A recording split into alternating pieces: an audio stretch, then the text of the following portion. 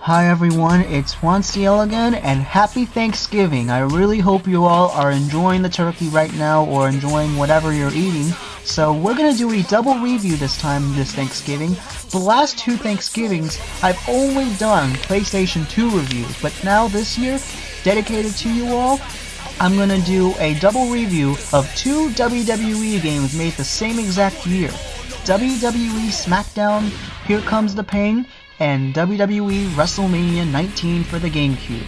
Now, both games were released right around the same time, except they were released 1 month apart. SmackDown was released in October 2003, while WrestleMania 19 was released in September 2003.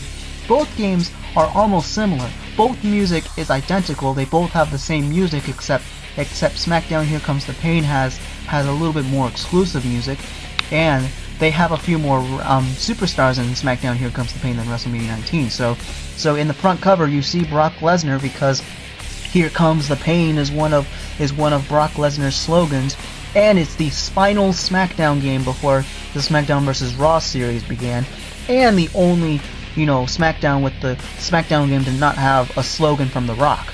So in the cover you see Matt Hardy and Rey Mysterio, The Undertaker chokeslamming John Cena, and that's the sexy Tori Wilson right there, and there's Brock Lesnar himself. WrestleMania you see Kurt Angle, Steve Austin, and The Rock. Both games were two of the last games to have The Rock and Steve Austin as active wrestlers before Steve Austin retired, while The Rock was just a legend. And The Rock didn't return as a main superstar until 2011 and 12. So yeah, both games are pretty good. SmackDown Here Comes the Pain is a little bit more fast-paced, and WrestleMania 19 is a little bit more challenging because the superstars block a little bit easier. The graphics aren't that similar because in WrestleMania 19, the majority of the superstars look like they're on steroids. So here's the back of both games. So here we see, so here in both of these games, there's Rey Mysterio, and then there's Steve, I think that's, no, that's Kurt Angle getting the F5 from Brock Lesnar. There's Sergeant Slaughter, and then there's Brock Lesnar signing contracts with The Undertaker, a bra and panties match, and here's Kurt Angle right there. And I assume that's Kurt Angle doing the move to Brock Lesnar, and there's Stephanie McMahon. Well, there's one other move where there's The Undertaker doing a last ride on one of those security guards, because in SmackDown Here Comes the Pain there's an actual story mode, while WrestleMania 19 had a revenge mode, where Stephanie McMahon orders you to fight other security guards all around outside of WrestleMania because your contract expired. There's Shawn Michaels doing a diving elbow drop on Chris Jericho, and they're both developed by Ukes and published by THQ. Isn't it cool that both games were developed by the same developer, except that they don't have the same exact graphics and the same exact controls? And not to mention, there's not as many superstars in WrestleMania 19.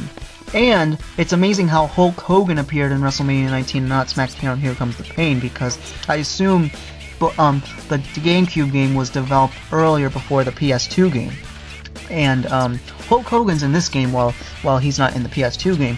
Hulk Hogan was originally going to be in the PS2 game as well as Jeff Hardy, but both of their contracts expired. Even the Ultimate Warrior was supposed to be in the SmackDown game, but licensing issues and copyright and all that didn't happen. Rest in peace, Ultimate Warrior. You were awesome. You were incredible.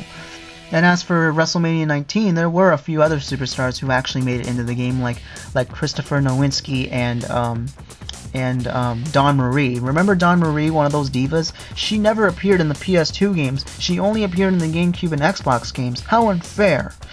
Both games are still incredible. They're fun, they're fast-paced.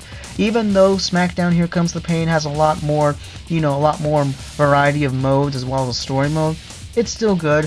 WrestleMania 19 has better create options as well as creating entrances and better fluid controls, but still hard to beat opponents, as well as a not so fun revenge mode where you fight backstage, kind of like a wrestling version of Double Dragon or whatever you call it. One of those beat 'em up games, because revenge mode's kind of like a beat 'em up game but with wrestling moves. As for SmackDown Here Comes the Pain, it's good. Both games, I don't care which one's better. I don't know which one's really better than one. But the one game that I really like to talk about next time in my game review, we might talk about either SmackDown vs. Raw or Day of Reckoning, because those two games were also made the same year and had similar music, but SmackDown vs. Raw had more music, so we'll talk about those games at some point later this December. So that's all I have to say about these two games. They're both made the same year, developed by Yuke's Media, both fun, both awesome, both memorable, and I hope you all, once again, have a happy Thanksgiving, peace out, and rock on, and, have a good holiday season.